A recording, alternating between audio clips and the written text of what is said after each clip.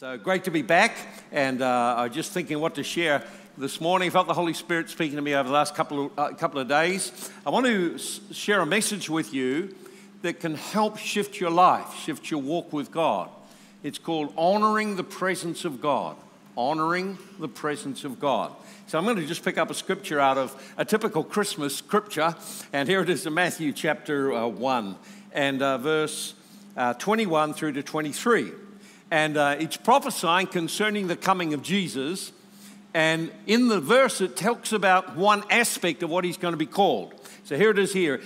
She, that's Mary, will bring forth a son, and you will call his name Jesus, which means Savior, for he will save his people from their sins. And all of this was done that might be fulfilled, which was spoken by the Lord through the prophet, saying, Behold, the virgin shall be with child and bear a son, and they shall call his name Emmanuel, meaning or translated, God with us, or God is with us. So the Bible tells us there's at least more than 100 prophecies by different people all through the Old Testament concerning the first coming of Jesus Christ. And all of these were fulfilled when he came. One of the prophecies that was spoken over him was his name will be called Emmanuel, because God is with us in the person of Jesus Christ. Now, what I want to do is I want to move to just share a few things before I get on to where I want to go today, and where I want to focus on honoring the presence of God, why it is important, and then how we go about doing that, what you can do. And mostly what we can do is very easy, very simple. It's in the applying of it to your life regularly that you start to experience the blessings. So I just, by way of introduction, just share a few things so I can lead you to where I want you to get. In the Bible, it's very clear right from the very beginning that God desires a personal relationship. When he created the earth, he created it so that he could express his nature, his life in the earth, and he decided to do it through man. So he created us, unique creations. We are a spirit being in the image of God, dwelling in a body. We have the capacity to live in the physical world and engage it, and also the capacity to engage with the spirit realm around us, the spirit realm of angels, of God, of demonic realm, or even the realm of the spirits of human beings. So we live or exist in both realms. And God has made it very clear he desires to dwell with us, to come near to us so we live and experience his presence and his power. The plan of God is that heaven would come to earth, not that we would go to heaven. So in the short term, when you die, if you're a follower of Christ, you go to heaven, but God's plan is to bring heaven to earth, that earth will be filled with the people who carry and express his glory. So when we look through the Bible, through the Old Testament, we find there is a progressive revealing of God's plan. In other words, he didn't give it all up front. He gives hints of it. So in Genesis 3, after man sinned and the relationship was broken, then God spoke again, and he said that he would promise a Redeemer who would come and rescue us. But there's more to the plan than that. As you walk through the Old Testament is a developing book. So you can't stop at one point and say that's all there is to know about God. It actually unravels, and it all finds its fullness in the person of Jesus Christ. So in the days of Abraham, people believed if you wanted to have a relationship with God, you had to build a physical altar, or you had to go up a mount because God was up there. And so for many people, their thinking is God is up there. And so when they pray to God up there somewhere. And so it's a mindset from Old Testament that God is up there. So you go on a high place, a mountain, to get near God. And even the people who worship the occult would go up on the high places as well. So it was kind of a widespread thing. You want to get near God, go up higher. Of course, today we're getting a plane, go up really high. But it's not going to get you nearer God. So that was just the way they approached God then. And then God said, in the days of Moses, he said, I want you to make me a house so I can dwell among you. So God expands the revelation that he's up on a mountain to now God is going to be in a tent among his people. And the people would camp around the tent, and the presence of God would fill the tent. And so if you read in the book of Exodus, you'll find they constructed a tent exactly according to the pattern. They made it according to God's design. And when it was all completed, a cloud of glory came into it. No one could even stand. The presence of God came in. And so everywhere they went, they would pack up the tent, take the tent on. When the cloud stopped, they would stop. The presence of God led them and guided them. They put up the tent, and the presence of God had come in it. Years later, then God spoke to David. And in the days of Moses, the worship of God was very formal. In the days of David, God gave David a revelation that what he wanted in the worship of him were not all these walls and barriers. What he really wanted was for people to have free access to him, and that he wanted the whole atmosphere of praise and worship to be built around his presence, because that's what there is in heaven, heaven coming to earth. So David then replaced the tabernacle of Moses with a tent of his own making. It was not complex, it was an open tent. It carried and had the presence of God there, and 24/7 he surrounded it with worship and praise, and the presence of God was there. In the days of Abraham, if you wanted to meet God, go up on a mountain, build an altar. In the days of Moses, you wanted to meet God, go to the tabernacle in the wilderness. In the days of David, if you wanted to meet God, go to where David's tent was in Jerusalem, where he prepared a place for the Lord, a temporary place. Then God gave David a download of a building, a temple, which would be a magnificent building beyond comparison, the inner part lined with gold. It would be a massive temple in the center of Jerusalem on the Temple Mount. And when it was constructed, then the glory of God came and filled it. If you wanted to meet God, you came to the temple. You understand that this is progressing all the way down. And then when Jesus came, Jesus said, well, I'm the temple of God. I'm Emmanuel. God is in me. The fullness of God is in me. I am the Word made flesh. This is what God has always been looking to present to you. The true temple of God is a man filled with the Holy Spirit. And so Jesus, everywhere he went, he was the temple of God. If you wanted to meet God, then you went to the temple of God, which was Jesus, not the empty temple. The empty temple was torn down.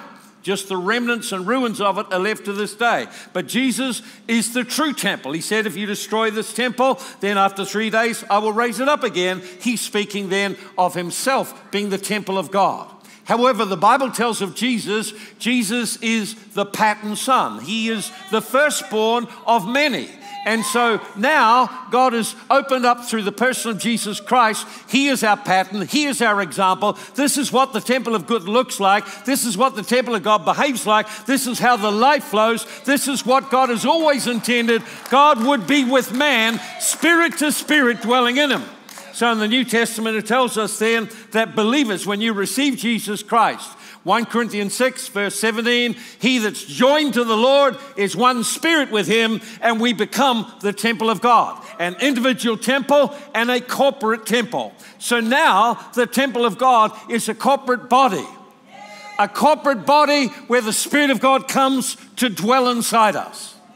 And so when Jesus, before he left in John chapter 14, I think around about verse 9, he said, and he made a promise. He said, I won't leave you orphaned. I will come to you. I will pray to the Father, and the Spirit that you have seen with you will be in you. So he gave mankind a promise, the promise of an anointing, a presence of God within us called the Spirit, the Holy Spirit of God, the Spirit of truth, the Spirit of sonship. The role of the Holy Spirit entering you is to shape you, guide you, transform you to become like Jesus Christ, to lead you in your daily activity, and to identify you are the temple of God. Together we form a corporate temple. Not only is the anointing put within us, but the Holy Spirit comes upon us that we might serve and minister to the needs of people as Jesus did. So we receive the Holy Spirit within us as a personal presence. He comes to dwell within us, live within you. He will never leave you. If you think you're alone, you're not alone. It's a lie of the devil. The reality is, Jesus said, I will not leave you orphaned. An orphan is someone with no father. He said, I will send the Spirit of my Father. He will be with you and will never, ever leave you. Wherever you go, you are the temple of God. Wherever you go, the presence of God dwells within you. You say, well, I don't feel it. Well, there's a reason for that. And we're going to help you with that today. But wherever you go, the Spirit of God is joined to your spirit, and so He sees what you see. He knows what you think. Every thought you think, He is aware of it. He knows what you feel. Every emotion you have, He knows what you're feeling, because He dwells within you and shares your life with you. Everywhere you go, He comes with you. If you go to great places, He comes with you to great places. If you go to other places, He's grieved. He's with you all the time. If you have a struggle, the Holy Spirit knows of that struggle. If you have something you're afraid of, He knows what that fear is. He knows how it affects you, and He knows where it originated from. If you have things that are damaged in your heart, Holy Spirit knows what they are, where they are, when they happened, and who did it to you. He knows you intimately. So intimately that in Hebrews 4 it says, before Him we are naked and exposed and open. There is nothing hidden from Him. You have a secret, He knows your secrets. You have something you're hiding from everyone else, He knows it. He knows what's happening. He is intimately acquainted with you, and He's come to live within you, to lead you and change you. And so because the Spirit of God dwells within you, you need to learn to honor the presence of God. Honor the Holy Spirit. Holy Spirit is the Spirit of God. We need to honor Him. To honor Him means to place great value on Him. That's a choice you make. You can neglect the Holy Spirit. Most believers neglect the Holy Spirit. The Holy Spirit is given to lead you, to commune with you, to make Jesus real to you, to reveal the Word of God to you, to guide you, to give you wisdom, to coach you, to mentor you, to help you in every aspect of your life. Don't neglect Him. To neglect Him, to neglect your relationship with Him, is to dishonor His presence living within you. If you go to places where you know there's defilement, you are dishonoring the presence of God within you. There's many ways we can dishonor Him. God wants us to learn to honor the Holy Spirit. The Holy Spirit is not an it. Holy Spirit is not a thing. Holy Spirit is not a force. Holy Spirit is not a wind or a fire. He may act like that. Holy Spirit is a person with feelings, with thoughts. He is the Spirit of God, and He lives within you. When you received Jesus Christ as your Savior, the Spirit of God became joined to your spirit. In the realm of the Spirit, you are visible that you belong to God. You may not think you do. You may be going through all kinds of struggles in your mind, your emotions, your heart, but the Bible is clear. He that's joined to the Lord, 1 Corinthians 6:17, is one spirit. You are like a married couple, joined together. And as you're well aware, with married couples, they have fallout sometimes. Maybe you're having a fallout with him right now. You want to do something about that. Why is it important we honor the presence of God? You know, when someone important comes into a room, it's most common in courtesy and manners to stand up. When you stand up, you are recognizing the person as a person of honor and value. Therefore, you stand as a sign of respect. It tells us in the Bible concerning older people that we should stand up when they come into the room.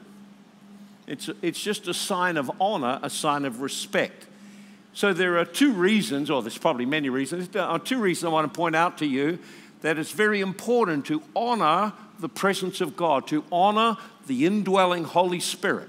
Here's one of them, because honor releases the blessing of God into every area of your life. When the Holy Spirit came to live within you, you were changed and you become a vessel of honor in the house of the Lord. So you've got to therefore guard what you allow into your life. In 2 Timothy it says, in a great house there are many vessels, some of honor, some of dishonor, some silver and gold that you put up on a shelf on display as honorable vessels, and others which you put your trash into.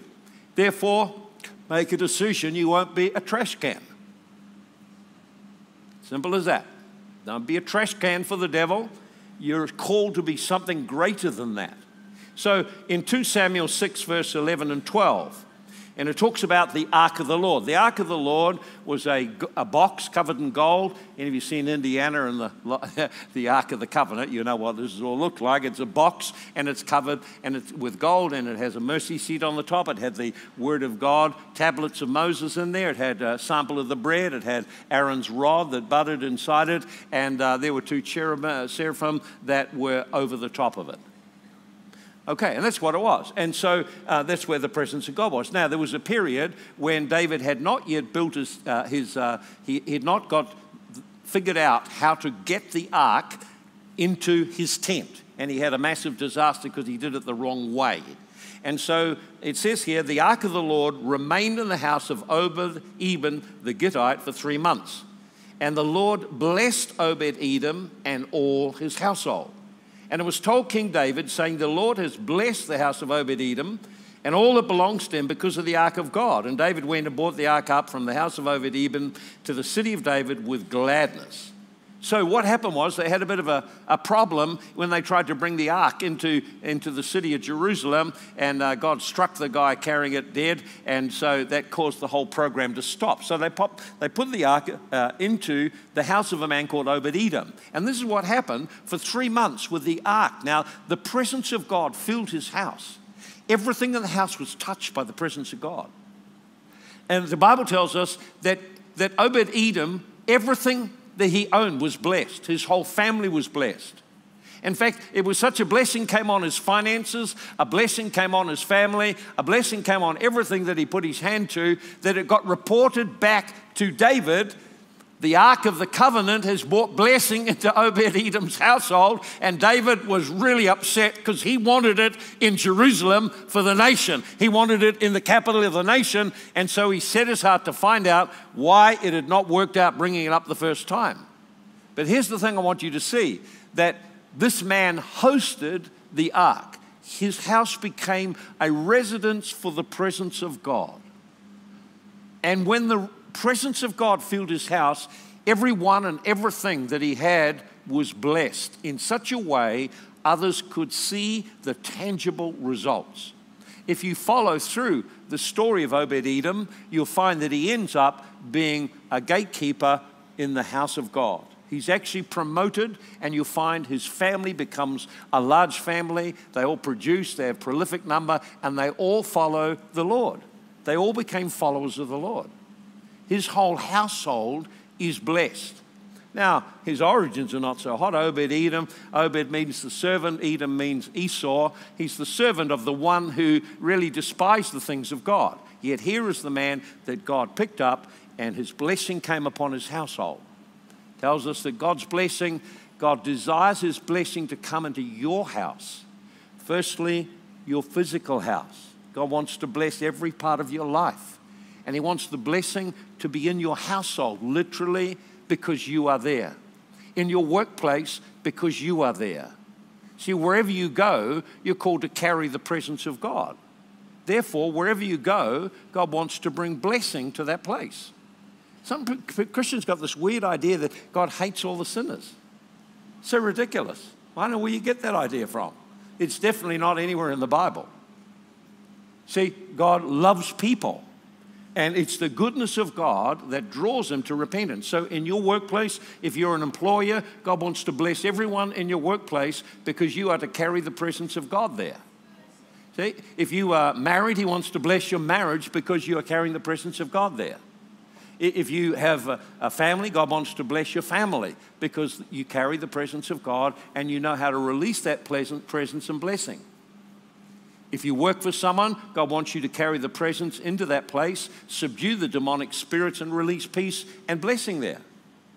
Everywhere you go, you're called to be a blessing. You don't bless people by isolating, cutting them off, yelling at them, annoying them. You bless people. You bring benefit to their life. So the first thing, honor releases the blessing of God. Second thing is honor releases the supernatural power. You notice here in Luke 4, verse 1 and then verse 14, Jesus, filled with the Holy Spirit, returned from Jordan and was led by the Spirit into the wilderness. Verse 14, then he returned in the power of the Spirit. So what did Jesus do? Jesus honored the Holy Spirit by submitting to his leadership. For 30 years, he had waited for his opportunity to be called into ministry. He had the calling, he needed the preparation. And after he becomes anointed with the Holy Spirit, he doesn't run off to do ministry, run off to do miracles, run off to do anything like that. Instead, he submits to the Holy Spirit leading him. Now, the Holy Spirit led him into an incredible place called a wilderness. If you've ever been to Israel, you'll see how horrendous it is. There's just nothing there. It is absolutely barren.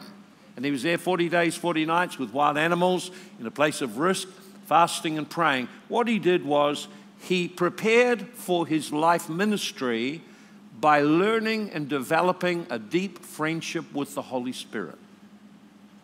How can you walk into the purpose of God if you don't spend time building a relationship with him so you know him and you understand how he works, how we operate? He placed a priority on the friendship of the Holy Spirit. It takes time to get to know someone. You know, we got married, but it's taken me all my life to get to know my wife.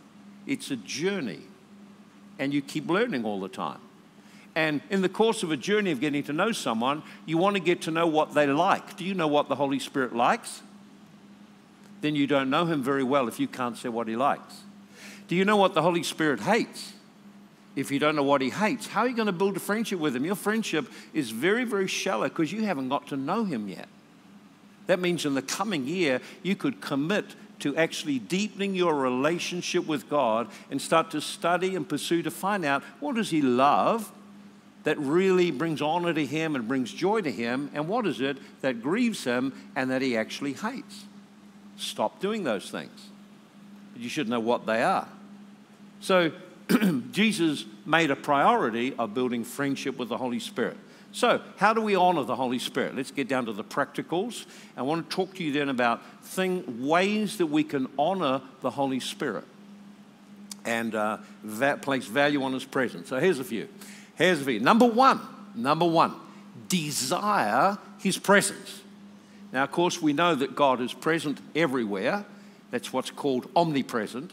But there's a difference between God being everywhere and God tangibly manifesting his presence so you feel him and experience him.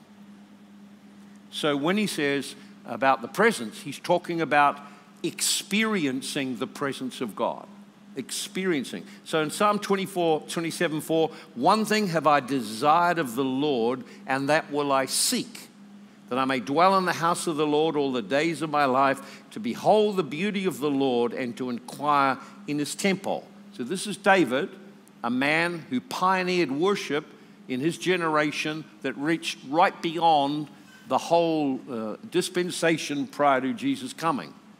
So David got revelation what God loves. He loves praise and he loves worship.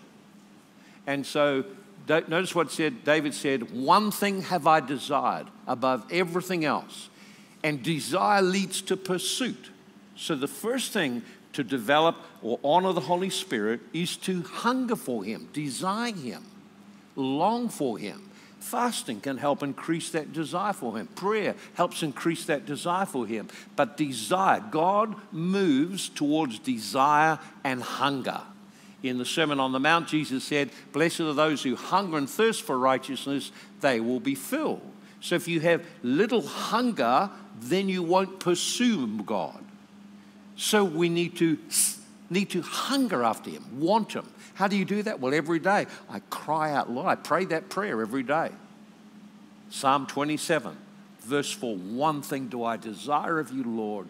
Today I seek after this with all of my heart, that I may dwell in the house of the Lord in your presence, aware and conscious of you, to behold the beauty of your holiness and to fellowship with you. You see, it's a prayer. You can memorize the scripture and then you make it your prayer and then personalize it, that it becomes your prayer of hunger and longing for God.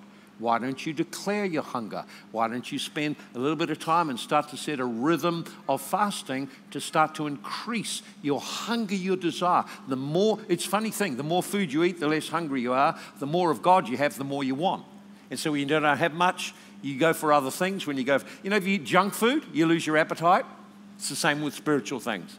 You eat a lot of junk food, too much media, you lose your appetite for God.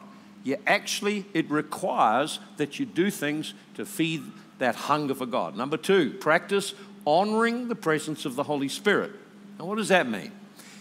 Practice. In other words, it's something you can put into practice on a daily basis. You can fit it in during the day. It only takes a couple of minutes. And that is to just acknowledge the presence of God.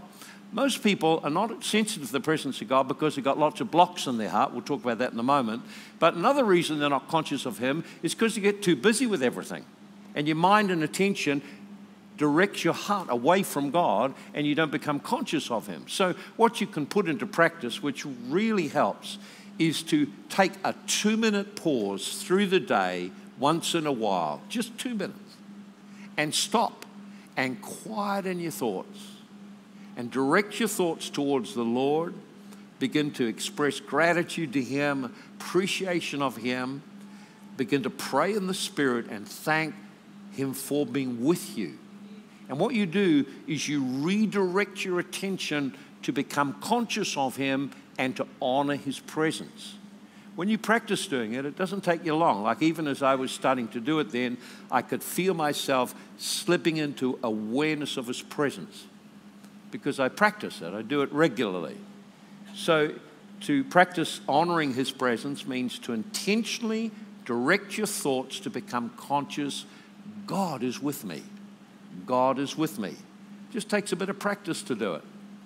So you still yourself, because the problem is our minds are too busy, we're anxious, we're worried about this, we've got lists of this and that, got the media, got the phone buzzing and ringing. You just got to shut everything off, sit still, quietly, redirect your thoughts. That's why it helps to memorize the scripture. Redirect your thoughts intentionally and then begin to welcome the Holy Spirit, thank Him for His presence, begin to pray in the Spirit. And as you pray in the Spirit, He is arising within you. The flow of His life is arising within you, and you start to become conscious of Him.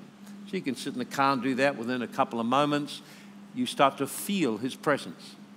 Then you surrender. Lord, I yield to you. I surrender to you. Thank you. What an honor that you are with me. In other words, it's like acknowledging that your friend is with you and that you appreciate them instead of just ignoring them all day. So what happens for many Christians is they want an experience in church to be the substitute for a daily relationship. An experience in church is wonderful, and the corporate gathering is nothing like it. I miss it if I'm not here. However, it's no substitute for you building sensitivity to the Spirit of God daily. I just call it a 2-minute praise pause. It's just a couple of minutes to stop everything, get your phone off, and just quieten down your thoughts, center your heart on the Lord, and begin to pray in the Spirit and worship Him and thank Him for His presence there. And I find when I do it now, I become aware of His presence very, very quickly. So we practice honoring His presence. You think about, you want a good friendship with someone, talk to them regularly. Don't just save it for a prayer time.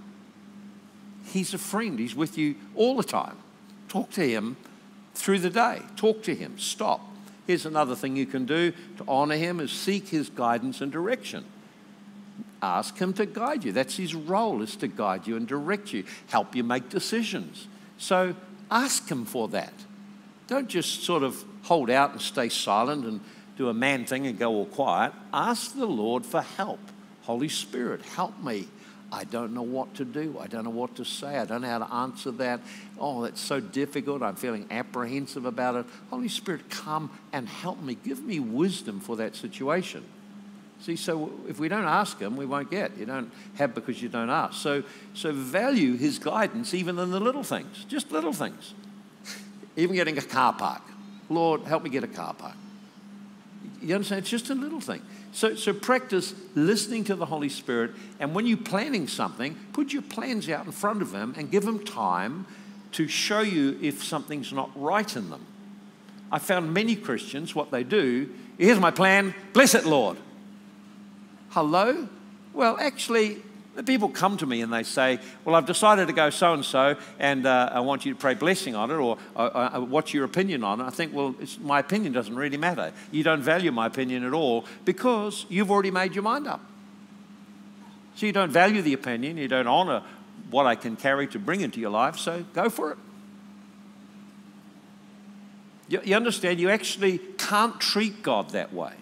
You can't just come up with all your plan and then just say, well, Lord, bless the plan. It requires you, the Bible says, trust in the Lord with all your heart. Don't lean on your understanding. In all your ways, be intimate with Him. He will direct your paths. His role is to direct you, and He knows what's ahead. You don't know. You're taking a guess. So if you want things to work out better, then bring your plans to the Lord. It doesn't mean don't plan. Oh, just wait to be led by the Spirit. That's nonsense. That's irresponsibility. God requires you plan. However, bring your plans into relationship and friendship with Him and talk to Him and ask Him to show you if there's something about your plans that isn't really right or in harmony with Him or that you need to change. And the Bible says, Colossians 3:15, the peace of God will rule or be the umpire of you moving forward. So I like to give a little bit of time, overnight at least, and then in the next day see how I feel about it all. So when I make plans, I talk with joy. In fact, we've come to agreement now that if I make a plan without talking to her, I went rogue. And I have found over time it doesn't work out well either. I have stress I don't need. So no going rogue, going and doing your own thing. Talk to the Holy Spirit. Bring Him into your plans. Bring Him into your world. Ask Him to guide you and lead you. Tell Him what's coming up. Talk to Him about it. His role and assignment is to lead you. Your role is to follow His leading. Doesn't mean you don't plan. It means you submit everything to Him. He's in charge in it all. See? Okay. And if He speaks to you, then obey Him. That's the very thing. If you want God to lead you, then listen, write down what He says and do it. That's the best way to develop sensitivity. Anytime the Holy Spirit speaks, don't put it off. Don't say, oh, I don't know whether that's God or I don't know whether... No, don't go that way. That's gone into reasoning. You'll soon lose what God told you, and then you'll learn, oh, I should have listened to that. That went really wrong, that one did. How many know what I'm talking about here? Especially been around a while. Okay, here's another thing. Don't grieve the Holy Spirit. Don't grieve Him. If you want to build a relationship and honor the Holy Spirit, don't hurt Him. You know, if someone's hurting you all the time, you come to the conclusion they don't really value you, do you? Isn't that right? So do you know what hurts them? Do you know what wounds? The Holy Spirit is very sensitive. He's very gentle. He's very sensitive. He's very powerful, but He is sensitive. That means He feels things very deeply. So things that you say and do, they affect Him. And He's living within you. You want to build a great relationship with the Holy Spirit? Study what causes Him sadness. The word grieve means to cause a deep sorrow, to cause pain to someone. Now, in a relationship, if you're constantly hurting someone, this is not a good relationship. It's a messy one. And the person usually, if the Holy Spirit won't say a lot, He will say something and then give you a slight nudge. That's not a right thing. It's a wrong thing. And then if you keep ignoring it, then He quietly fades away and His voice gets quieter and quieter and you can't hear Him until one day you realize, man, my life's a mess. Where did I go off? Oh, I remember way back there. The Holy Spirit tells you then when you went off. Now, the trouble is, for most of us, since we don't live conscious of the Holy Spirit, conscious of His presence, we're not aware when He goes either. That's a dreadful state to be in. That's a backslidden state. I remember going to a meeting. It was a men's meeting, and I won't say where it was, what it was. And they had the meeting, and Bob was with me, and they sang for about 45 minutes. And I said to Bob, I don't know which is worse, that they've gone 45 minutes singing and there's no presence of God here at all, or the fact that they don't seem to know there's no presence of God here. They got so used to living without it. And when you get used to living with it, never take it for granted. If the Holy Spirit lifts off, you cannot believe how hard and empty it is. It's like a barren heaven, and you become very religious. So don't grieve the Holy Spirit. Here's a scripture, Ephesians 4:29 through 31. Let no corrupt word proceed out of your mouth, but what's good for and necessary to build people up, that it may impart grace to the hearers. And don't grieve the Holy Spirit, by whom you were sealed for the day of redemption. In other words, when you receive the Holy Spirit, you are also marked by his presence as one who will be redeemed in at least the final resurrection, if not the first.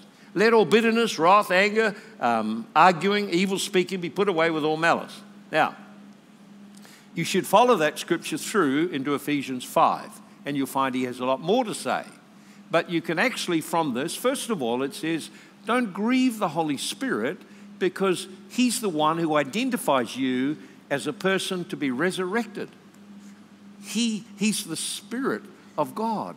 Don't grieve him. Don't cause him harm and sorrow. So what causes him harm and sorrow? Well, here's some things that grieve the Holy Spirit. Hidden walls you build in your heart because over time, because of your painful interactions in life. Hidden walls grieve him. If you see someone that's hurting and you love them, it grieves you to see them hiding what's going wrong and stopping you having access to help you. Well, this is what, like we've got a course coming up and it's advertised. They've advertised many of them. And it's to help you deal with the hidden walls of your heart. If you've got hidden walls, don't resist the Holy Spirit. Engage in getting help to face those things. It makes sense to do that. Walls of sin. Some people have got, when you sin, there's a wall built in your heart that keeps God out and keeps you alone. That's why it says the wages of sin is death. It means you're isolated and alone. Get the idea? Okay, to give you, so walls of sin, walls of offense and bitterness. A lot of people carry walls of offense and bitterness. Did you realize that offenses and bitterness grieve the Holy Spirit? It grieves him because he's the Spirit of grace who forgives people. It grieves him that having given so much to you, you are so mean and miserable and won't let others go and forgive them and let go the hardness of your heart towards them. It distresses him that the blessing he put on you, you keep for yourself and you're mean to everyone else. That's distressing to the Holy Spirit. God forgives you that you may forgive others. God blesses you that you may bless others. God heals you so you can share testimony for the healing of others. Everything God does for you is to go on to others. So when you withhold, you're a holdout, it's a grief to the Holy Spirit. You're getting real quiet now. Disappointment, walls of disappointment, walls of fear. Here's another one that's very clear. Negative attitudes and behavior towards people grieve the Holy Spirit because he loves them. Now, if someone yells at your wife, you're going to get wound up. Why will you get wound up? Because you love her. And yeah, we can yell at someone and think it doesn't matter, not realizing that the Holy Spirit loves them and now you've grieved him. And people seem to do this without any, it's because they don't live in the fear of God and awareness of his presence. You can read those scriptures yourself. So negative attitudes to people, holding anger against them, holding judgments against them, holding ill will and trying to pay them back, all of that kind of stuff grieves the Holy Spirit. He wants you to be free of it. It causes sadness to him that you've gone on such a long time and never got rid of any of that stuff. Especially in a church where there's deliverance and healing. What about evil speaking, swearing and cursing, gossip and slander? Those things, the words. See, here's something. How can you expect to have spiritual authority, to have words which carry the weight and force of God behind them, if you use your mouth for other stuff? Cursing people, speaking evil of them, swearing, gossiping, running them down behind their back. It's no wonder you're powerless. No wonder. You understand you can't get away. If you want the life and power of God, we come into agreement and make the Holy Spirit our friend. And then what you find when people are walking with God, they just don't do all that stuff. They don't swear, they don't shout, they don't hold bitterness, they don't hold unforgiveness, they don't hold attitudes towards people. Their heart is free because they want and value the Holy Spirit. Get the idea? Here's another one. You go into Ephesians 5, you'll see all of these things here. But the next area is personal defilement. Don't let your life become defiled. And it talks about specific things in Ephesians 5. One is sexual sin. Sexual sin will defile you. because you become joined through pornography to spirits and to unclean things, or through sexual relationships. You become joined to people. You become defiled and grieve the Holy Spirit. But not only that, coarse joking, telling jokes that you know are rude and disgusting. It's like the Holy Spirit hates all of that stuff. Why do it? Why get caught up in it? It's just to impress someone. When what we really want to oppress is the Holy Spirit. Envy and coveting what other people have, that grieves the Holy Spirit. What you're saying to him is, what you've given me isn't enough. I want what they've got. It's like, it shows a deep lack of rest and trust in the Holy Spirit's provision. Whoa. See, so we need to love what he loves and hate what he hates. It tells us of Jesus in Hebrews chapter 1, I think verse 9. It tells us there in verse 9, he says, God anointed Jesus with the Holy Spirit and of joy in a greater measure. Now, he carried joy that was enormous. The joy, everywhere he went, carried the joy. And it says why? Because he hated lawlessness and he loved what was right. In other words, Jesus' life, he loved some stuff and hated some stuff. We tend to love the things that are grievous to the Holy Spirit, whereas we need to just get rid of them. If anything grieves the Holy Spirit, if you want your relationship with him to deepen and carry a greater presence, see greater blessing, just deal with it all. So Jesus made it his pursuit to discover what pleased the Holy Spirit, what grieved him, and he made strong stands over the things that grieve him. Okay, here's another thing. Don't quench the Holy Spirit. Don't quench the Holy Spirit. We're getting near the end now. 1 Thessalonians 5:19, do not quench the Holy Spirit. Quench means to extinguish or put out a fire, to stifle it or suppress it. So, that's what it means. So you can be a good person, have a good character, but still quench and stifle the Holy Spirit. So what does it mean to stifle? How do we stifle or quench or wet blanket the Holy Spirit? Well, there's several things. Number one is fear. Fear of failure, fear of what people will think, fear of people rejecting you or ridiculing you. Fear will cause you not to do what the Holy Spirit wants you to do. Paul wrote to Timothy saying, stir up the gifts inside you. God hasn't given us the spirit of fear. God wants you to be bold, not to be intimidated. God is with you. God is for you. Who can be against you? See, when you have that attitude, God is for me. God is for me. God is with me. God is in me. God is helping me. God is leading me. God is providing for me. God is protecting me. I can have a confidence towards life. Think about it. So fear and anxiety, that'll quench the Holy Spirit. They shut you down on the inside, get you focused on yourself. Desire to be in control. You want to control everything, have everything all worked out. All of that will quench the Holy Spirit. You're making no room for him. Busyness. People get so busy. Busyness is a sign something's broken inside you. Busyness is a form of controlling what's inside you. Busyness shuts down and stops the Holy Spirit flowing. Over scheduling, over having no room for flexibility, no room for God to move, making no room whatsoever. That shuts down and quenches the Holy Spirit. Culture and tradition can quench the Holy Spirit. Culture and tradition are powerful forces that Jesus warned about that will come against God's Spirit moving and stop you doing things. Oh, well, our family does it this way. That's family culture. Well, our culture does it this way. Well, that's culture. Well, our tradition and our church, well, that's tradition. See, you've got to go to the Word of God and the Spirit of God. Don't let those things shut down God working in your life. Demonic oppression. If you're under oppression and you don't stand up and push it back off, it will shut down and quench the Holy Spirit. Think about it. Unbelief will stop the Holy Spirit moving. An environment of unbelief. Here's the last one. A lack of understanding how to work with the Holy Spirit will eventually quench him. Most people think that God just does it all if he wants to, but he doesn't seem to want to because he's not doing it, and that's how they work. Now, that's not how it works at all. God authorized and mandated men into the earth, women into the earth, to do things on his behalf. You've got to do some things by initiative. We've got to actually step out or nothing happens. That make sense?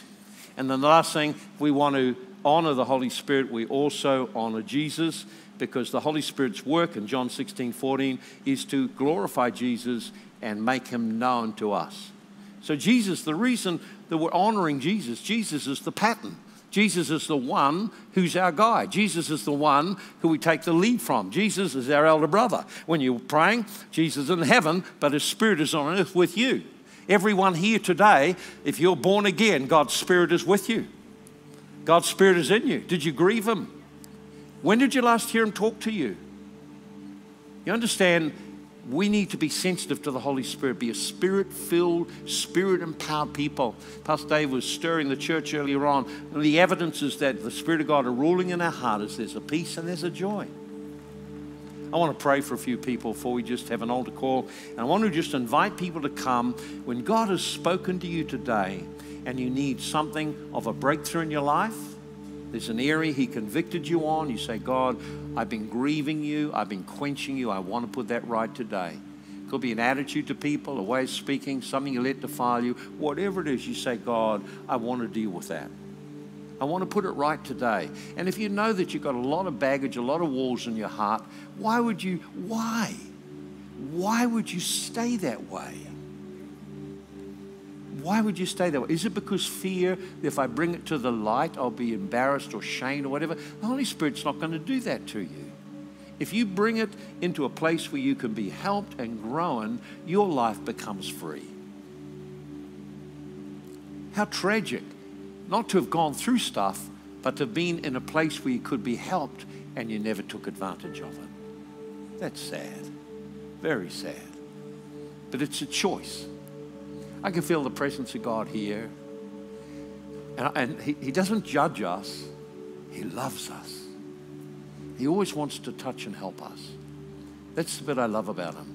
He's always ready to help us. If there's some of you need healing today, I believe the Holy Spirit wants to heal you. Some of you need freedom today. The Holy Spirit wants to set you free. Let me just pray for just 2 or 3 people first of all. I'll just pick you out. I want to just pray for you for the hand of God to touch you. Because we need every meeting to have room for God to minister and touch us. So, I mean, come, just come, dear. Come right now. Yes, please. Come. Yeah, come. That's right. Come on, just pray for you. Just come. Just stand over here. Just over here, this side. Just put your hand on my hand lightly. Close your eyes. Holy Spirit, come and touch her. God wants to fill you with strength and fill you with encouragement. Been a number of things that brought discouragement and difficulty to you. The Lord has called you to be a vessel of prayer and a vessel of joy. To be overflowing with joy and encouragement to people. That's what you're known for. That's what has been a characteristic of your life. And the enemy seems to come in waves to try and steal the joy and try to take the edge off you. And the Lord says he's coming again to revive you. You're not going to become weaker. You're going to become stronger and more filled with joy and the Holy Ghost. Touch her, Lord. Touch her right now. Thank you, Lord. The count of 3. 1, 2, 3. Touch right now. Holy Spirit. Fire. Fire of God. Touch her, Lord, right now. Thank you, Lord. Holy Spirit. There we go. Whoa. There we go. Praise the Lord. Oh, you're leaving soon. Quick, come while I'm in the flow. Just come now quickly. Just the other hand. That one there. Yeah, thank you, Lord. Father, touch her today. Thank you for Sandra, for her willingness to go to nations. Father, we today, Lord, send her forth with power and blessing and anointing. Father, give her a great boldness against the practitioners of witchcraft and sorcery and magic. Father, give her discernment of what they're up to, discernment of the spells they put onto people in Africa, and cause the Lord to arise with fresh authority, fresh boldness, with miracles of healing beyond what she's seen before. I ask, Lord, that even as she preaches, the anointing of the Holy Spirit will begin to flow and touch the lives of people. I thank you, Lord, for miracles even as she's preaching. God is speaking to you about expectation of a whole new realm of the Spirit, a whole new realm of function. In some of the meetings, going to be big numbers of people there. It's beyond you to go and pray for them individually. It's going to require that you speak and with authority to the spirit realm. And you're going to see healings, you're going to see deliverances take place without you laying hands on anyone. The Lord says favor and provision will go before you. And everywhere you go, you'll be greeted with favor. This time around, the Lord says, I'm going to put favor ahead of you everywhere you go. Now, Lord, just release your power upon her today, just in honor of the word. 1, 2, 3. The power of God touch her right now. Holy Ghost, come on and fill her right now. Fill her. Thank you, Lord. Thank you, Lord.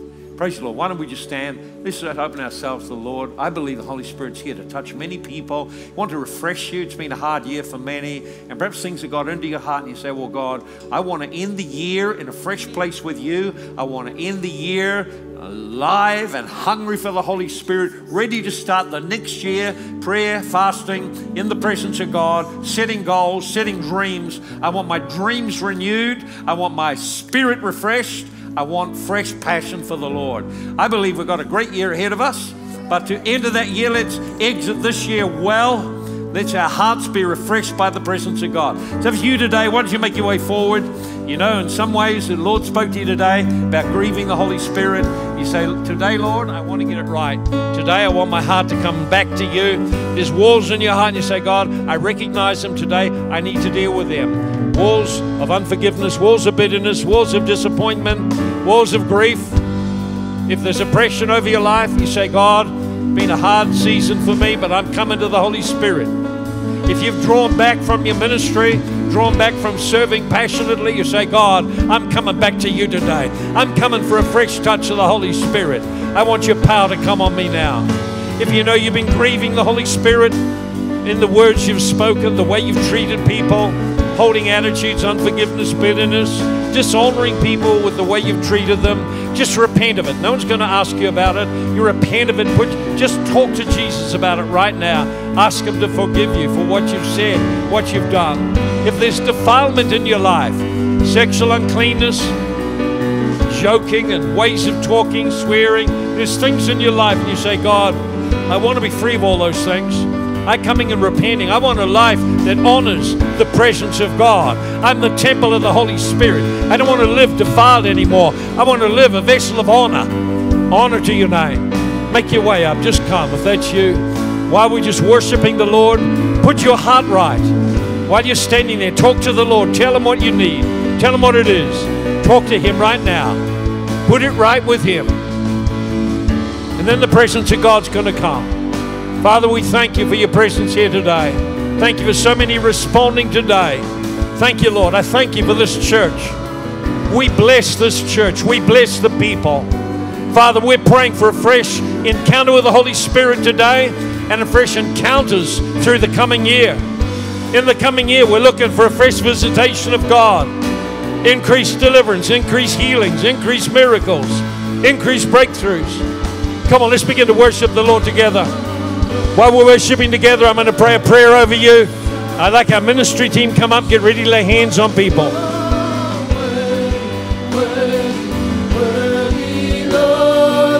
Come on, let's declare worthy. Worthy are you, Lord. You're worthy. If you need to return to Jesus, you've stopped following him. Something stumbled you. Make your way to the front and say, Jesus, I'm coming back. Worthy, worthy, Lord. Come on, church, let's worship. Worship him. Don't look at who's coming up. Pray for who's come up. Yes, Lord. Worthy. Father, in the name of the Lord Jesus Christ, I speak in the spirit realm.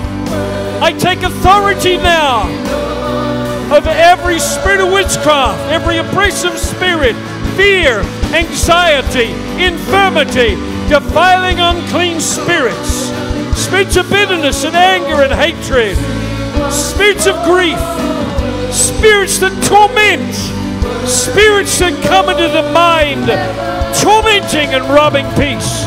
I command you when I count to 3 to loose and go in Jesus' name. 1, 2, 3. Loose. Loose now in Jesus' name. Loose. Come on, worship the Lord. Ministry team, please come pray.